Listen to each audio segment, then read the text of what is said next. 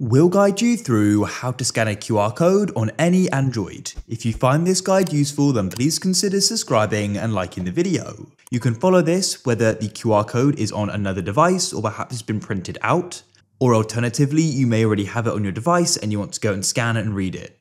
So to get started, we'll be scanning it from another device or a printout. All you need to do is go and open up the camera app like so, head to the top left and click on the gear or cog icon.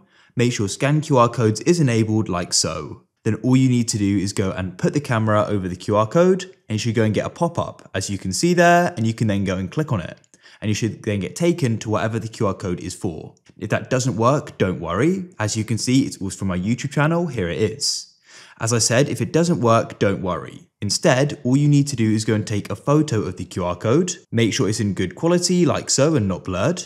So now either you've got the QR code saved or you went and took a picture of it. Now what we need to do is go and scan it. To do that, we can use the Google app. If you don't already have the Google app on your Android, go and get it and open it up. Then all you need to do is go to the right of the search bar and click on the camera icon like so to open up Google Lens. And then you can go and select the QR code from here, whether you took a photo of it or it was saved. I'll go and click on it here and it'll go and scan it as you can see, and it'll say URL here. You can then go and tap on it and you'll go and get taken to it. It's that simple.